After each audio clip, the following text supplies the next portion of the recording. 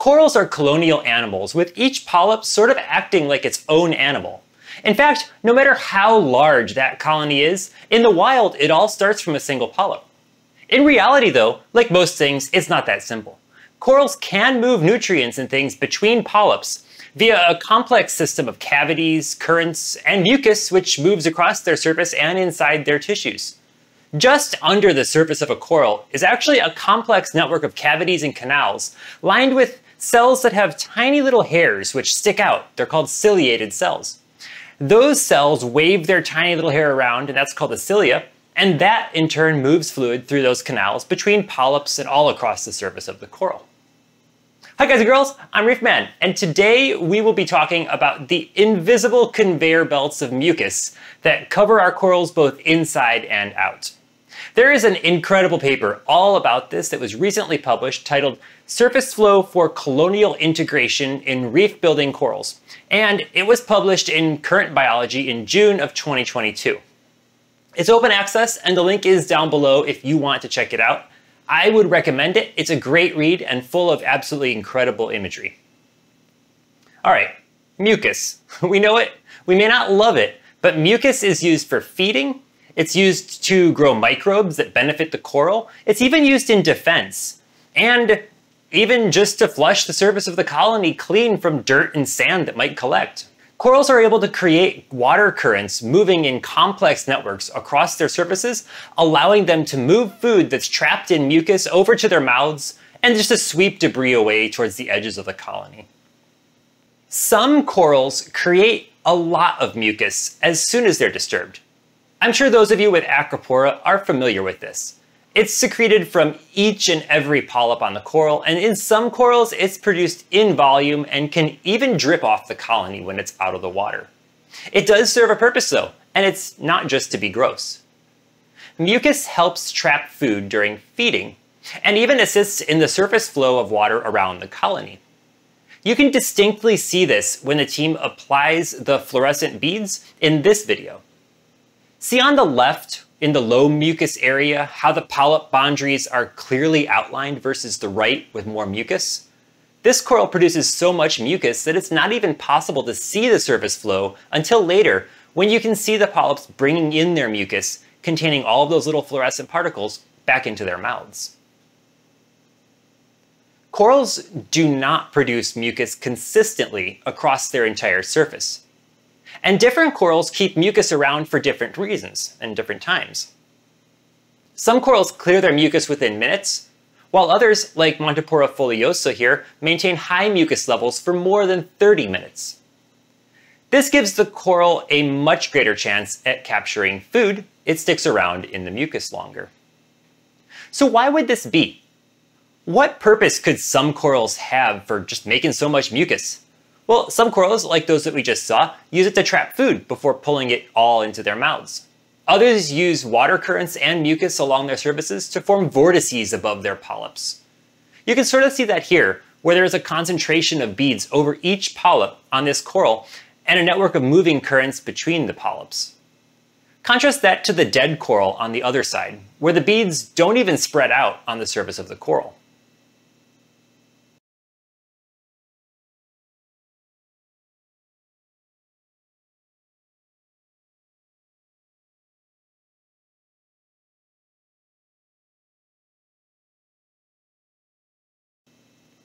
Acropora actually do both of these, like you can see in their Acropora muricata video here, taken from the Great Barrier Reef.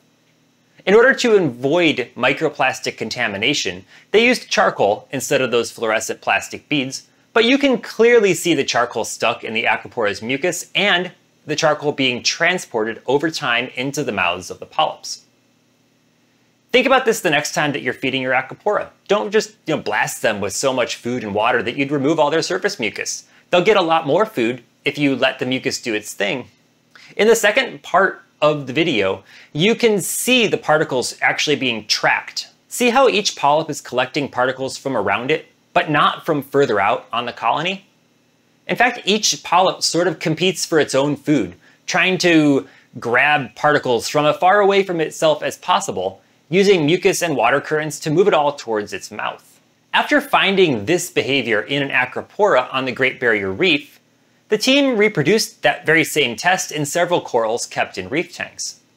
It's really interesting to see these videos with the particles tracked so that we can see the complex currents that are generated on the surfaces of the corals.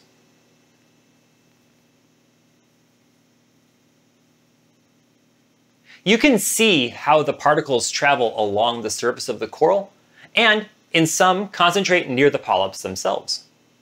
You can see that there are clearly defined surface currents being generated. Several particles are tracking along the same curved path over time and throughout the videos that were taken.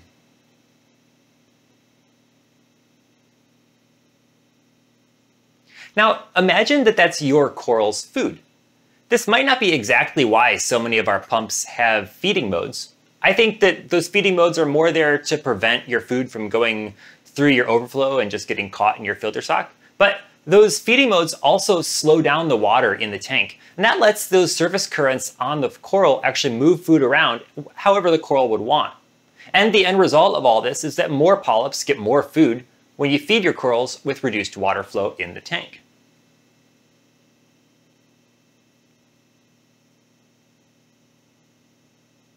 Multiple polyps actually work together to form these currents, and no single polyp can do it all on their own. The flow patterns created in the water are actually specific to each species of coral, and that's something that I think is actually pretty cool. You know, maybe we could use this to help identify species in the hobby one day. Maybe, you know, through AI or something like that. It would be easy enough to squirt some maybe tiny food particles on a coral, and then just compare the patterns that are produced on its surface to some, I don't know, library of patterns that we've collected online. You could do it all on your phone using just machine learning. And perhaps, you know, that could go into some AI thing in the cloud that identifies the patterns in the flow and maybe some other visual cues from the coral and gives you a species. These surface currents are produced by tiny hairy, and that's called ciliated cells, on the surface of the coral. We know this because the currents that are produced on a specific coral are stable over time, over hours or even over weeks. If this was not something that was produced by the coral itself, you know, maybe it's an interaction of just water flow over the geometry of the coral, well, then we'd expect that to be different depending on the particular ocean currents at the time of the test. In reality, the flow is stable in direction and speed over a range of water conditions that they tested. A single coral also produces multiple currents that don't always intersect. Those currents link some polyps in the colony together into a larger region of polyps that work together to distribute food particles amongst themselves. The speed of the water flow seems to be controlled by the nervous system of the coral. The team was able to affect the speed of those particles and the particle transport in the currents by adding neurotransmitters like adrenaline or serotonin to the water. Serotonin actually produced the greatest max speed, but it didn't change the overall pattern of the flow on the coral. So this means that the direction and patterns of flow on a coral are likely set during its growth. You know, those ciliated cells all point in whatever direction they're going to point in, but the overall health of the coral and its nervous system can change the speed at which those cells kind of beat their little cilia, their little hairs, which are actually what is moving the water in these flows. When partially exposed to air in the lab, corals use their surface currents to move water to the exposed parts of the coral, a behavior which may allow corals growing high on a reef to survive being exposed during the lowest tides. This is actually pretty common on some reefs, particularly in the Indo-Pacific region, and in our aquariums sometimes when we're doing water changes. In the video here, the coral is underwater on the left and in the air on the right bottom. You can see how the beads are slowly being transported from the water towards the exposed section on the right of the screen, and in the same way that they're transported when the entire colony is underwater. This is something that probably warrants further study. I mean, can a partially submerged colony keep its entire exposed surface wet like this? It might be able to. It would be interesting to explore the limits of this, though. I mean, how far up can a coral really keep wet doing this? Of course, it's not just on the surface of a coral that water is moving around. We don't see it in our reef tanks, but coral colonies also have a very complex system of tunnels just under their skin, serving as a gastrovascular system. You can see this here in this CT scan of a Stylophora pistillata. The gastrovascular system is shown in blue, while each individual polyp's gastric cavity is in yellow. The gastrovascular system in our corals is actually quite extensive. This system's walls are very rich in the symbiotic algae that coral gets so much of its food from. The movement of fluid around this cavity not only moves food around, but also oxygen and other dissolved chemicals that are needed by the algae living inside the coral. It might also provide a mechanism for the coral to use in transporting those algal cells around after part of the colony bleaches. This system transports fluids all over the coral very effectively. You can clearly see the transport of the beads after having been injected into the polyp's gastric cavities. This is how nutrients and fluids are moved around the entire colony of a coral. The flow is actually bidirectional as well, so no single polyp is going to get left out of this transport network simply by being at the start of the system, or being the oldest polyp in the colony. That's not to say that the polyps are all entirely altruistic. Particles actually have a good chance of staying in the system near the polyp that actually ingested them, and that gives that polyp a greater chance at using the nutrients contained in that particle. And then if it's not used or maybe not needed, then it can eventually be transported elsewhere in the coral for use by other polyps. Chemical signals can also be passed around this way. Think about things like sending a signal that there's a predator. All the polyps in an Acropora colony, they just seem to close up seemingly all at once when you disturb one area. That signal may be sent chemically via this network of interior channels. Now, it doesn't seem to matter if a coral is growing wild on a coral reef or in captivity in our reef tanks. Both exhibited these distinct flow patterns, and they're distinct per species of coral. As the coral grows over time, the ciliated cells that actually produce these currents grow in patterns that are stable for that species.